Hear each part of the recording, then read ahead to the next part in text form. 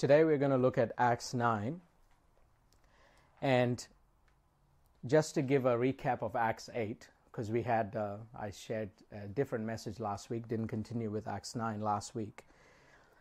In Acts 8 we see Stephen, the young martyr, he's being killed under the authority of Saul, a very religious, zealous leader, and he approves of Stephen's murder, the first Christian, as far as we know from the Bible, to actually die for his faith.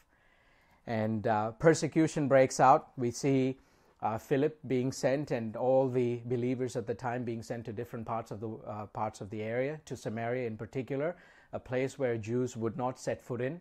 But Jesus, of course, paved the way by walking through Samaria and sharing with the woman at the well and so on and so forth. So the believers are there. Philip is there. Philip is sharing the gospel with people as God leads him to. And then in one occasion, he shares the gospel, or he explains the gospel. He explains the message of Jesus to the eunuch from Ethiopia, who is a high-ranking official of Queen Candace at the time. And it is believed that it is this Ethiopian who then becomes a Christian, who gets baptized as soon as Philip is sharing the word and explaining everything from the book of Isaiah all the way to Jesus. The eunuch gets baptized, and it is believed that it is this person who is responsible for the Christian faith entering the country of Ethiopia. Okay, whatever the case, that happens, and so now we enter chapter 9. But the point here is, even as persecution broke out, as we see in Acts chapter 8, God's will, what God wants, cannot be stopped. It continues. So let's get into Acts chapter 9, and I'll just read a bit, and we'll look into it as we go along. So this is Acts chapter 9, starting at verse 1. Now Saul, still breathing threats and murder against the disciples of the Lord, went to the high priest and asked for letters from him to the synagogues at Damascus, so that if he found any belonging to the way, both men and women, he might bring them bound to Jerusalem. So as the persecution has started out in Acts 8, as we see, Saul is totally upset, and he goes to the highest officials at the time, the high priest, and says, give me permission so I can go hunt these followers of Jesus down. As they were called then, followers of the way, I want to go hunt these people down and bring them bound to Jerusalem as criminals. Okay, so he's very zealous. Now, not much is known of Saul at this time. We do realize that eventually he becomes the Apostle Paul, and he writes practically most of the New Testament is written as God inspires him. But at this point, not much is known. We know that he learned under Gamaliel, a very famous and very popular teacher at the time. He was a very high-ranking teacher, so we know that much. But there is a verse where Paul actually kind of gives us a glimpse of what he is at the time. So when we go to Philippians 3 through 7, I've scratched out the first and the last verse for a reason, because that applies to Paul, but the one in between applies to Saul. So if we want to get a glimpse of Saul's character, besides what we know from Acts 8 and 9, here's what we know. He says in Philippians 3:4, though I also might have confidence in the flesh. If anyone else thinks he may have confidence in the flesh, I more so. Circumcised in the 8th day, of the stock of Israel, of the tribe of Benjamin, a Hebrew of the Hebrews, concerning the law a Pharisee, concerning zeal, persecuting the church, concerning the righteousness which is in the law, blameless. So Saul here is saying that if there's anybody who should be proud and boastful, who had it all, who had arrived in every sense of the word, it is me. Because I'm not just from the lowliest of tribes, I'm from the tribe of Benjamin, I'm a Hebrew of Hebrews, best amongst my people. As for the law, according to rules, I have maintained everything. I'm righteous according to the law. I'm blameless according to the law. And as for zeal, he is persecuting the church. So I am upholding my religion, my Jewishness, my Jewish faith by persecuting the church. This is the Saul that is persecuting the church at the time. So this is a glimpse of who Saul was before he becomes Paul. Okay, before he has an encounter with God. So he is, Saul here, as he's persecuting, is the typical person who doesn't know God, who wants to persevere their own way, their old way, the way that they are familiar with, the way they want to protect. That's what Saul is in this case. He is persecuting the church because in his mind, in his human understanding, in his limited understanding, these people, Jesus, was preaching heresy. He was claiming to be God. He was leading people astray. And now these people, even after Jesus has been crucified, they still continue to teach heresy and continue to lead my people away. So I am doing what God wants me to do by putting an end to the way and all the people who are following in the way. This is Saul's profile at this time. So rightfully, he goes to the religious leaders, the only ones who can approve these kind of steps, and says, give me authority to arrest and basically drag these people to jail. So this is the religious zealousy of Saul. Okay? So the point that I make first is we're either led by our flesh or led by God's Holy Spirit. At this time, Saul is being led by his understanding.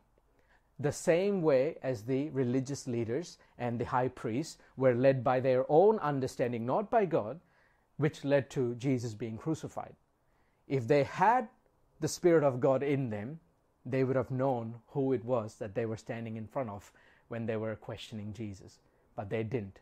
They had their own understanding, their own limited knowledge. They were preserving themselves. They were only worried about their position and their power. They were not working under the will of God for God's glory. Saul is no different up until now. Okay? So he's being led by the flesh, or there are people being led by the Spirit. There is no midway point. There is no half and half. Either our flesh, our selfishness, our physical desires, our own motives and motivations will lead us in life, or we will listen to God and allow Him to speak to us and lead us. There is only this or that, no half and half.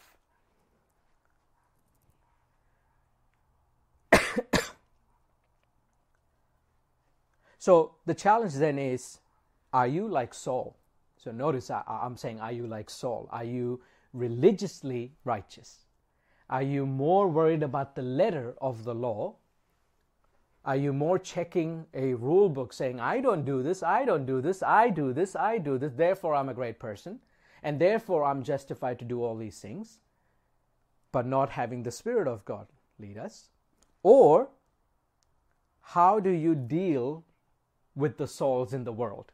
Okay, if you are not righteous, self-righteous, or righteous according to the law, or making a list of rules and regulations, not having the Spirit of God, okay, if you're not like that, but how are you dealing with the people who are like that?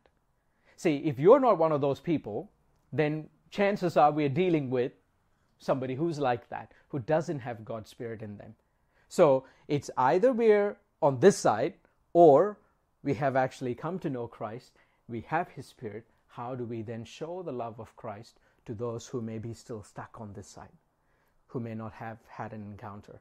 And of course, in that also belongs the people who are still beginning to understand the grace of God. They may still have some old mentality. They may have some old behavioral patterns, old attitudes that God is trying to purge out as they are learning their place here.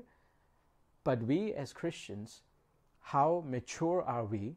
How much is the Spirit of God at work in us that we know through the Spirit of God how to deal with those who are on this side and have yet to cross over, or are still learning what it means to be a Christian? That's the personal challenge for us. We can't be like a Saul. Of course, we want to be like a Paul, but we also need to learn how to deal righteously, properly, in a godly way with those who do not yet know Christ, or those who are still learning what it means to know Christ. So now, continuing, he's got his permission. He's on his way. Okay? As he was traveling, it happened that he was approaching Damascus, and suddenly a light from heaven flashed around him. And he fell to the ground and heard a voice saying to him, Saul, Saul, why are you persecuting me? And he said, Who are you, Lord? And he said, I am Jesus, whom you are persecuting. But get up and enter the city, and it will be told you what you must do. The men who traveled with him stood speechless, hearing the voice, but seeing no one. Now here I'm actually going to switch to the King James Version, because a lot of the modern translations actually leave certain verses out in this particular passage. So I'm going to switch to verse 5. In King James it says, And he said, this is Saul speaking, Who art thou, Lord? And the Lord said, I am Jesus, whom thou persecutest. And it's continued, It is hard for thee to kick against the pricks, or the goads in some translations. And then coming back to 6, he says, But get up and enter the city, and it will be told you what you must do.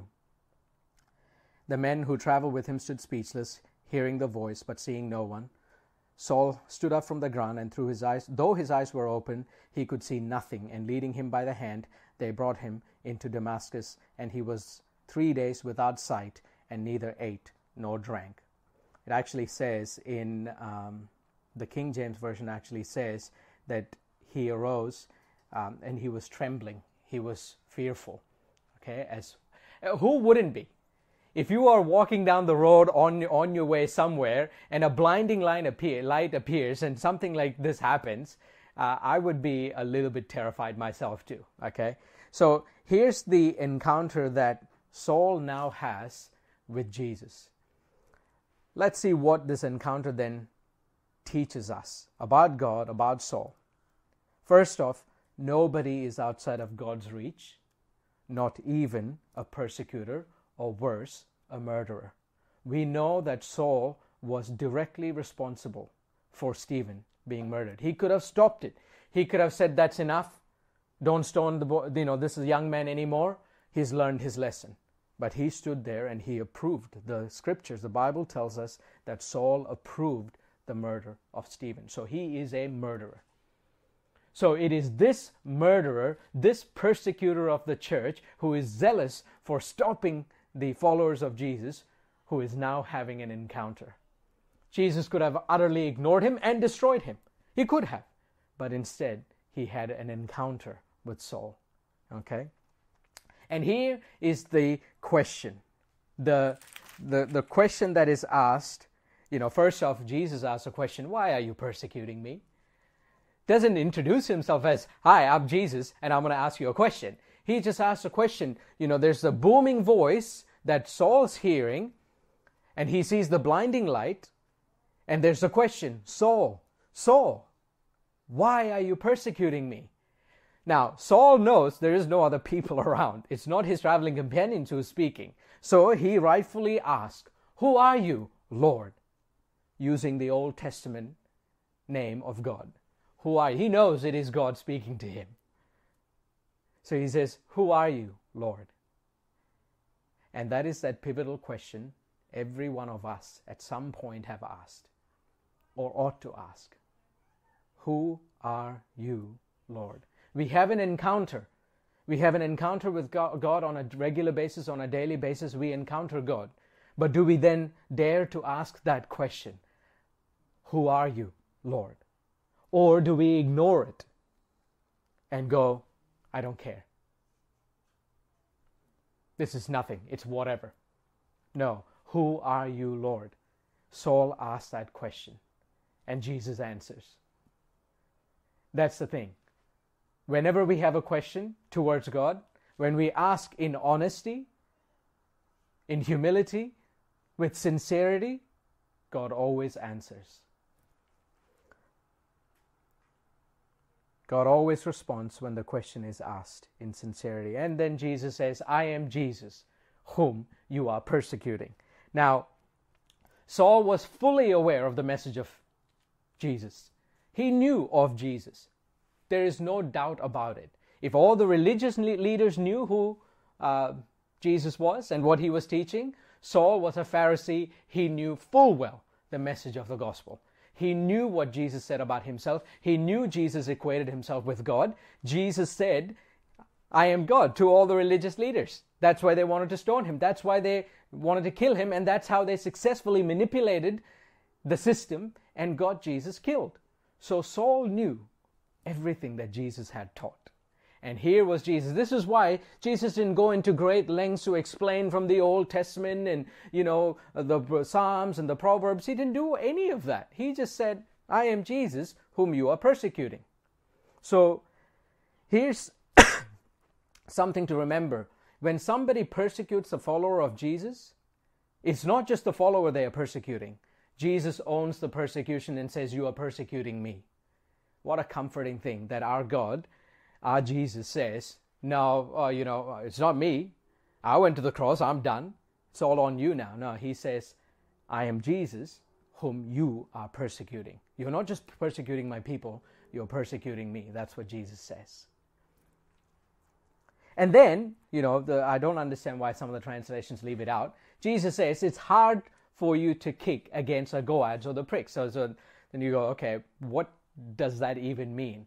Well, from back in the day, if you were living around that time, it would have made absolute sense to Saul and anybody else who read it. So if a farmer is actually leading an ox on the farm, tilling the ground, they have a sharp, pointy stick that they direct the animal with. Prick this way, go this way. Prick this way, go that way. Sometimes when the ox is actually rebellious and goes, well, I'm not going to do it, they kick against it. But the problem is they're actually kicking against what they shouldn't be touching in the first place.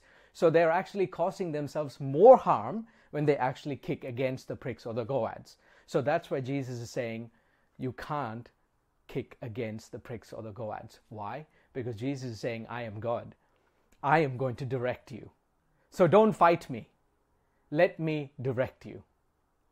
That's what Jesus is telling Saul. Okay? So God wants Saul to go in the right direction. He was going in the wrong direction. We know this where we are, standing where we are right now, we know this. But he didn't at the time because he was in his zealousness, in his zeal for the Jewish faith, in his zeal for the religious order and everything else. He was like, I'm doing the right thing. But God was saying, no, how gracious is God that before he would commit more atrocities, he would meet Saul and the way he did. And he says, let me direct you. And then, then Saul asks, Lord, what do you want me to do? So there is no fight. There is no argument. What do you want me to do? And that's the response. So here Saul has a blinding, encounter with Jesus, but he is not blinded. Yes, he is physically blinded, but no longer will he be spiritually blinded. The process of conversion is now taking place. He's had an encounter with God, and he's asked the question, two questions that are key. The first question is pivotal. Who are you, Lord? Peter also gave an answer when Jesus asked them, who do you say I am? A question directed at the individual, a question directed at Saul. Who am I? Or who are you, Lord? Lord, what do you want me to do? He was trembling and he was astonished. Be willing to listen. If you're asking a question, you've got to listen. Don't ask the question and ignore the answer. Ask the question, wait for the answer. Divine encounter should be followed by definite obedience. There is no half and half. If you have an encounter with Christ, if you have an encounter with the Lord, you must obey. What good would it be for me if, Jesus saves me and then he's asked me to do something, goes, no, that's not convenient. It's not convenient for my plan. It's not convenient for my lifestyle. It's not convenient for this, that, and the other reason. I either obey, I'm a follower of Jesus and I obey, or I don't. It's this way or that. There is no midway. For each one of us, that's true. For each one of us, there's a calling. It's entirely up to you. Saul asked the question, and Saul obeyed. So Saul got up from the ground, and though his eyes were open, he could see nothing, and leading him by the hand, they brought him. His companions brought him into Damascus. Be ready to be humbled. Be ready to be humbled. When we have an encounter with the Lord, when we have an encounter with Christ, He will humble us, and there's nothing wrong with that. There's nothing wrong with humility. Jesus had humility. He laid aside a lot of who He was to come down to earth, to walk amongst us, to teach us, and then to die for us. If He, our God, has done that, then how much more should we be willing to humble ourselves and have some of these lessons, some of these hard lessons learned? Because guess what? Saul was without sight. He could see. We know he could see, but for 3 days he was blind, and it is said that he didn't eat or drink. Now, whether he was fasting or not, we're not really certain, but it is clear he chose not to eat or drink. Blind people can eat and drink. There's nothing wrong with that. But he chose perhaps not to eat. Perhaps he was praying. Who knows what he was doing for those 3 days? But for whatever he was doing, chances are he would have been fasting, because that would have been something very familiar to him at the time. Okay? Saul was waiting on the Lord. Why?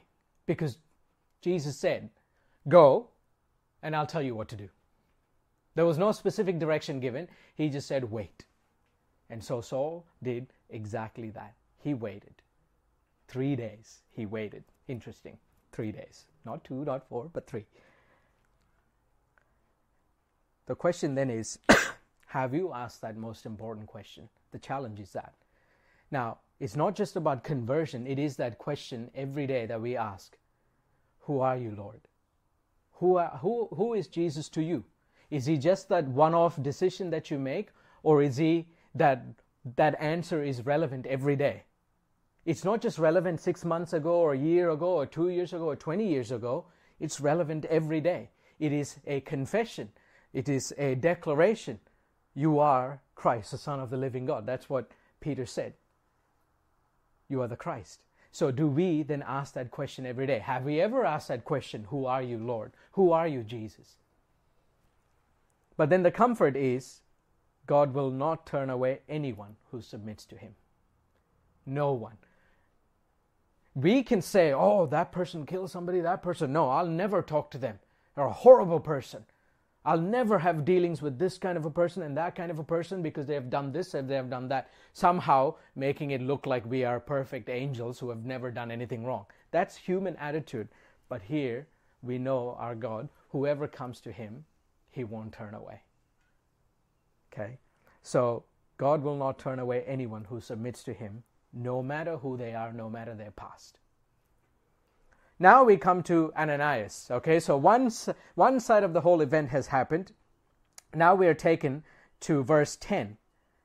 Now there is a disciple at Damascus named Ananias, and the Lord said to him in a vision, "Ananias?" And he said, "Here I am, Lord." And the Lord said to him, "Get up and go to the street called Straight," or Straight Street, "and inquire at the house of Judas for a man from Tarsus named Saul, for he is praying." So we get that indication of what Saul might be doing. He is praying. Saul's praying. "And he has seen in a vision a man named Ananias, you, come in and lay his hands on him so that he might regain his sight. But Ananias answered, Lord, I've heard from many about this man, how much harm he did to your saints at Jerusalem. And here he has authority from the chief priest to bind all who call on your name. But the Lord said to him, Go, for he is a chosen instrument of mine to bear my name before the Gentiles and kings and the sons of Israel. For I will show him how much he must suffer for my name's sake. So here's Ananias having an encounter. So Saul has just had an encounter with God, with Jesus. Now Ananias is having an encounter, but Ananias is already a disciple of Jesus. So God calls Ananias, and Ananias responds, Here I am. God gives direction. Ananias asks for clarification. God says, hey, I want you to go to this house on this street and ask for this man, and I want you to pray for him. So Ananias doesn't question and doesn't fight God. There's humility there. He's a disciple. He's a follower. And he goes, Lord, I've heard about this man. He's wanting to harm us, basically. He's harmed your people and he's harmed your saints in Jerusalem. He's come here to do the same thing. It's okay to ask for clarification. It is okay. See, our God doesn't strike us down because we share our concern. Okay? So God calls Ananias' response. Are you obedient when God speaks to you? When God says your name in your spirit, you know He's asking you to do something or He's wanting a response. Or are you too busy? Are you too busy with the things of the world, with the ways of the world, with our plans and our purposes and our plans, your purposes, that you don't even hear the call, let alone respond? Sharing our concern. So Ananias goes, but this is the situation with this man. He's not the right kind of person. He shares that concern. But then God confirms by saying, no, I have a plan for this Saul. He's going to suffer, but I've got a plan for him. So God confirms what he was giving, the direction he was giving, and then Ananias conforms and complies. He says, okay, I'll do it. He agrees with what God is saying, and then he acts on it. He conforms and complies when God confirms. Same thing with us. When we have questions, when we ask for clarification or whatever, what is the end response? Is it a response of, yes, Lord, I'll do it, because you are conforming to God's way and complying to God's direction and God's will? Or is it, it just doesn't suit.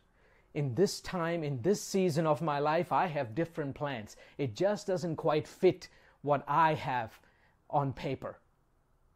There's a difference, because imagine if Ananias had said, no, I can't do it. I won't do it. Now, God, of course, would have picked another person to actually do it, but he would have missed out on the blessings. Because I can imagine how much Paul would have appreciated what is then about to transpire. Okay? So, here's the thing. We've got to realize that God's word is sufficient. We have this today. It is sufficient. What God said was sufficient for Ananias. God said it, God clarified it, and that was enough for Ananias. There was no further, let me go talk to this person and that person and let's have a group meeting and let's discuss and, pros and cons. None of that. God spoke. Ananias asked for clarification because of his relationship, and that was enough.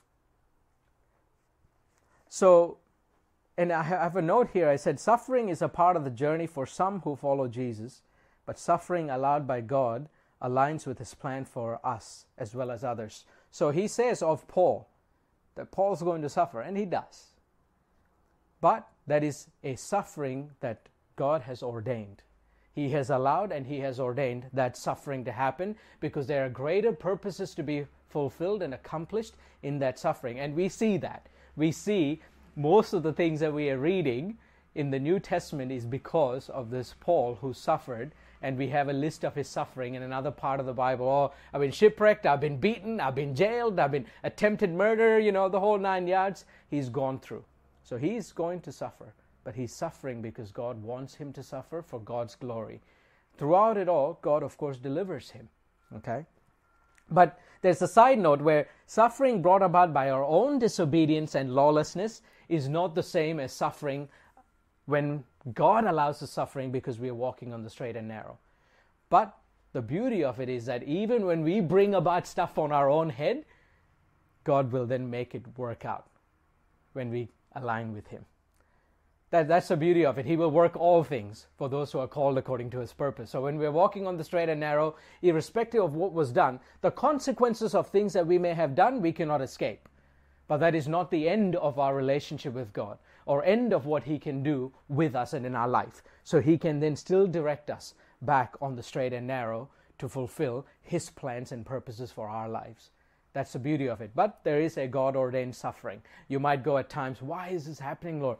I've been following you. I've left the old way. I'm walking on the straight and narrow. I know I am. It's kind of like Job. Job had everything. Job was, Job, in the book of Job, we hear about a man who God basically says, this is the guy. And Satan, the devil, says, nah, it's because you have blessed him in so many ways. So he has not done anything wrong, and in fact, he actually prays for his children just in case they sinned in their life or whatever. So he's a very godly man, and suffering comes upon him not because of anything he had done or said. It was brought about because God's glory could then be further revealed to all of us. It's the same thing with Saul. He's now about to go through some great trials. So we need to remember that us as Christians, we might go through some hard times at times, not because of anything we have said or done. It just comes. And we don't just say, oh, that's life. It's not. Nothing just happens. There is no chance. Nothing happens outside of God's divine providence. If something comes our way, then He is behind it. Nothing is a surprise to Him. Nothing is an accident. Everything is in accordance with His will, not just for us individually, but the whole world collectively. Does He want us to suffer, and does He want us to be miserable? That's not necessarily the case, but He might allow periods of that to further refine us and make us stronger as individuals, and so that we then have a story to share of God's glory with everybody else around us. But we will only receive that kind of suffering and be able to get through it depending on how close a relationship we have with the Lord. And that's where that personal relationships come in. If your personal relationship with God, with the Lord, with Christ isn't strong, then you will falter under the pressures and the trials and the struggles of life. And then people around you will see that your faith isn't all that strong, that your relationship with God isn't all that strong. And they might just go, but I thought you were a Christian. But, I thought you went to church, but I thought. Now, we don't pretend to be strong so that other people will praise us. We don't pretend to be great Christians so that other people will think highly of us. We ought to be strong Christians because, guess what? People are always watching. Some people may not come to church. Some people may never read the Bible. Some people will only see other Christians and rightly or wrongly, make a judgment call about Jesus based on the kind of Christians that they encounter. Now, we can't be responsible for everybody else out there who calls themselves a Christian, but we can be responsible for ourselves. So the question is, whatever we are going through, good or bad, the way we respond is a choice. And, we were talking about this earlier. It is a choice. How do we respond? And that choice is going to be dictated by the choice we have made concerning Christ.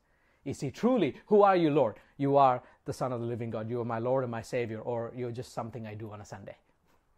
You're just my pastime. You're just a label I wear. That's it. Now, Ananias departed and entered the house. So he obeys. He doesn't say, I will. He obeys and he goes. He goes into the house, and then he is laying his hand on Saul, and look at what he says. Brother Saul. Brother Saul, the Lord Jesus, who appeared to you on the road by which you were coming, has sent me so that you may regain your sight and be filled with the Holy Spirit. And immediately there fell from his eyes something like scales, and he regained his sight, and he got up and was baptized. I love those verses. Just the way Ananias lays his hand, puts his hand on Saul and says, Brother Saul. You talk about this man who was not sure about Saul, rightly so, because what he had heard was the truth. This Saul is persecuting Christians. He has murdered young Stephen. I am not so sure about this man, Lord. God says, nah, don't worry, I've got a plan for him. He's my chosen vessel. Enough for Ananias to then declare to Saul, Brother Saul, you are my brother. Not just as a fellow Jew or anything like that. You are my brother in Christ. Brother Saul.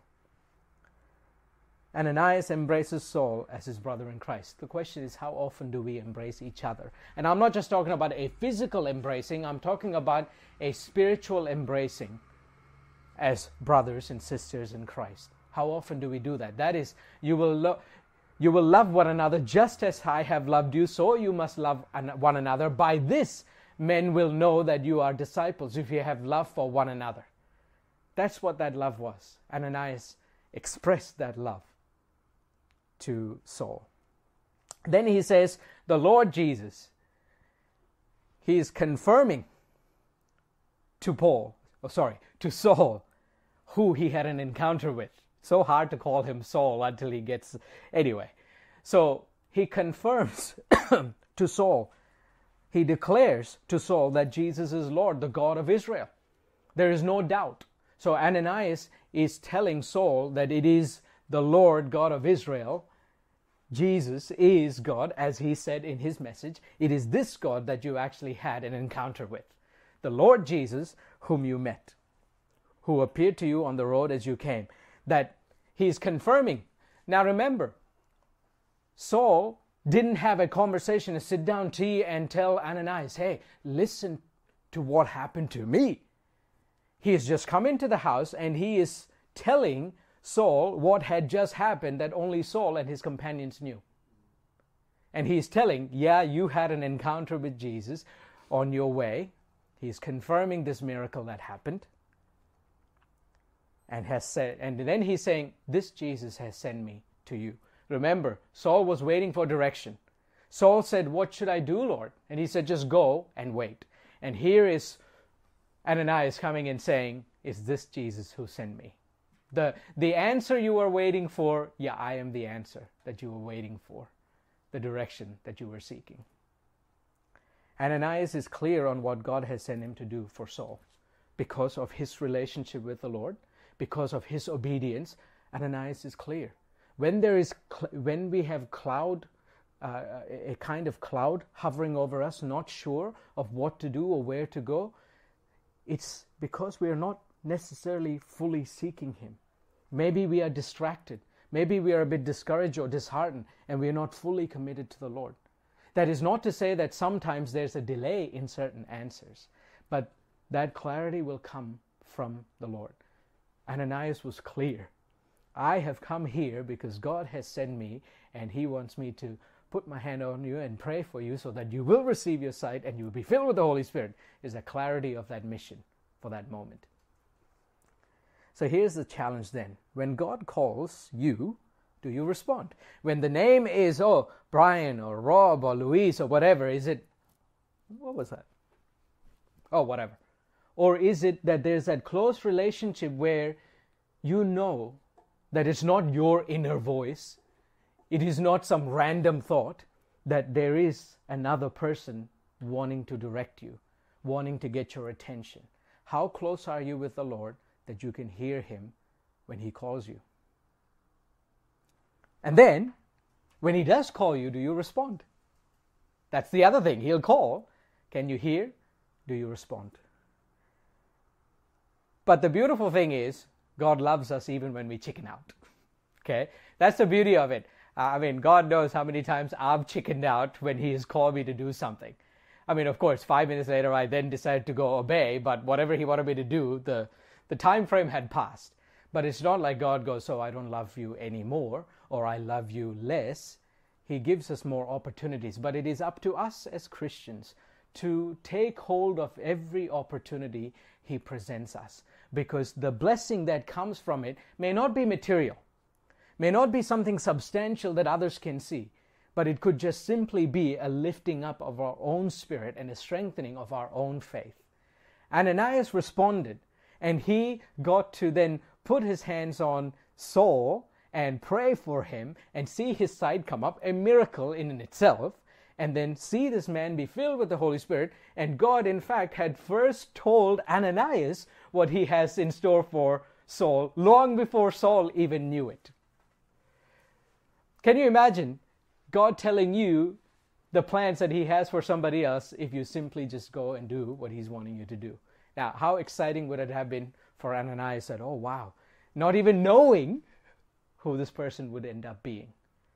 And I can't, sure, we don't know much about Ananias and Saul and their interactions later on, but I can only imagine the kind of respect and love Saul or Paul eventually would have for Ananias as a person who obeyed. How many of us can have that relationship with the people who brought us to faith, who shared the gospel with us, who were instrumental in God's plan?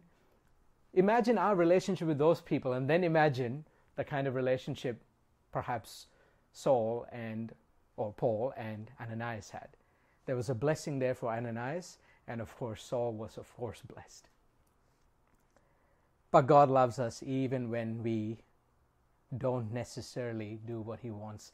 That shouldn't become our lifestyle and our attitude. Yeah, every once in a while, but the closer we get to the Lord, the stronger our relationship with Him becomes, the more we'll be ready and willing to say, yes, Lord, here I am, and actually step out and do what He's calling us to do. Now we see Saul's response. And immediately there fell from his eyes, this is verse 18 of Acts 9, there fell from his eyes something like scales, and he regained his sight, and he got up and was baptized. And he took food and was strengthened. Now for several days he was with the disciples who were at Damascus, and immediately he began to proclaim Jesus in the synagogue, saying, He is the Son of God. All those hearing him continued to be amazed, and were saying, Is this not he who is in Jerusalem destroying those who called on this name, and who had come here for the purpose of bringing them bound before the chief priests? But Saul kept increasing in strength and confounding the Jews who lived at Damascus by proving that this Jesus is the Christ. So, Ananias prays. What seems like scales fall off his eyes, so he is now able to see again. Then he gets baptized. Then he takes food. Interesting. He's not been eating for 3 days and 3 nights. He can see. He's no doubt hungry. He has been praying, that much we know. But he gets baptized first. He seals that new relationship with Christ by getting baptized. Then he takes food. Saul received his physical sight back, but he was no longer spiritually blind.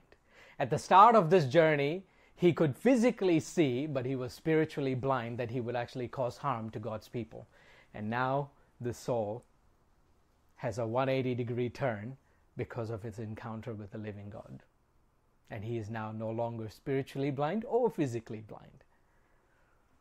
Saul confirms his decision by choosing to get baptized immediately. And this brings to just a comment where I come across a lot of Christians who say yes to Jesus, but then they just hold off on getting baptized, sometimes for months and years, and I could never figure out why that was. They always had these all weird excuses. And then, I always tell these people, there are two clear examples. There are multiple examples, one being Jesus himself, who really didn't have a need to get baptized, but he said it is to fulfill all righteousness. It should be done. And then you have the Ethiopian eunuch who looks at, there's some water, why shouldn't I get baptized? And then you have Saul himself who was, fasting and praying for 3 days and nights. He gets his sight back and he immediately gets baptized before feeding himself. If anyone tells you, I'm just waiting for the right moment or anything like that, there is no right moment. You have to call it out for what it is. It's just disobedience. If there's no real legitimate reason to delay because something just doesn't work out or you don't have time or whatever, that's okay, fair enough. Oh, but I'm going to do it. Or, I don't know, I just haven't felt, and I just haven't felt the spark, and that's all baloney. Call it out for what it is, okay? Because that's exactly what it is. The act of obedience, of saying yes to Christ, is followed by the act of the obedience of getting baptized. Simple as that, okay? So now, that's not all he does. He then begins to immediately preach that Jesus is the Son of God. So, just days ago, he was zealous to put an end to the way and to arrest the people who were following the way. Next thing you know, he's saying, no, this Jesus is the Son of God. And everybody is rightfully dumbfounded because they're going, isn't this the person who came here with explicit permission and authority to put an end to these people and to all the people who call on this name? Now what is he doing? Now he's preaching this name, that Jesus is the Son of God. Not just in street corners or anywhere. He's actually going to the very synagogues and preaching the very message that he was against just a few days ago. And we see the life-transforming power of Jesus. That someone who was once a murderer with murderous intent and murderous a threat to God's people, have now become a spokesperson for the very Lord that he was trying to fight against. So nothing stopped Saul, not his past, not what he had done, nothing hanging over his head. He had an encounter and he obeyed because God had a plan and a purpose for him. Now the question then is for us, what's stopping us from stepping up and stepping out in doing what God's calling us to do? What's stopping us? It didn't stop Saul. Now we could say, oh yeah, he had great learning and this and that. Notice that he actually spent time in fellowship with the disciples. He didn't just go, no, now I know everything. He spent time in fellowship. He spent time with the disciples, getting strengthened and getting encouraged. And then he steps out and he goes, why wait? Led by the Spirit, because it says, he continued to grow in strength. He continued to grow in strength because of God. 1 minute he was being led in the flesh. Next minute he's being led by the Spirit. And people begin to respond to the message of the gospel that he is preaching. Saul began to preach Jesus Christ as the Son of God, amazing everyone. And God caused Saul to grow in strength. So what's stopping us from stepping up? But then that's a challenge. It's not meant to make us feel bad more than it is meant to reestablish perhaps a weak relationship, I don't know, or step into a stronger relationship with God where we do hear him when he calls, where we do respond, and we are able to act because his Spirit leads us. But the comfort then is God can use anyone. Saul didn't get used by God because he had credentials. Saul got used by God because he obeyed, because he responded, because he said yes. Every one of us sitting here, we've said yes to Jesus. We've got his Spirit according to the Word. We've got his Word, which is we hold in our hands. We've got everything that we need. The question then is, do we believe that God can use us, or are we busy making excuses that no, not me? Somebody else, oh look, that person can speak very well. That person's got education. That person's got life experience. What am I? I'm a nobody. God can't use me.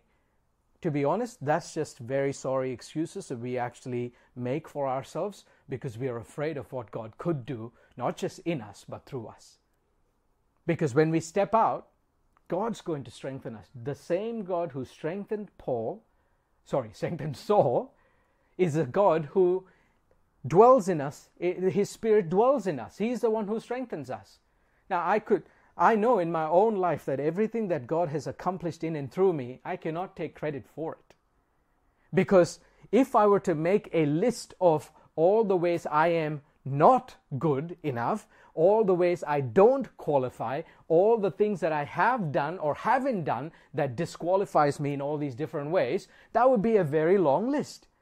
But then, now, today, I can stand and say, greater is he who is in me. Through him, in him and through him, much has been accomplished and much remains to be accomplished. So it's not for my credit or for my pride or for my ego, but it is all for God's glory. And I am no different from anybody in this room. God is able, God can use. Do we allow him to? Have we allowed him into our lives? Have we allowed him into our hearts? Have we given his Spirit the authority and the permission? He's not going to break down walls and say, I'm going to do it whether you like it or not. He's going to ask us. He's going to want us to work with him. He's got the power. He's got all that we need. But he wants us to say, yes, here I am. He wants us to be like Ananias. He wants us to be like Saul post-conversion. Ready, willing to step up and step out. Let's pray.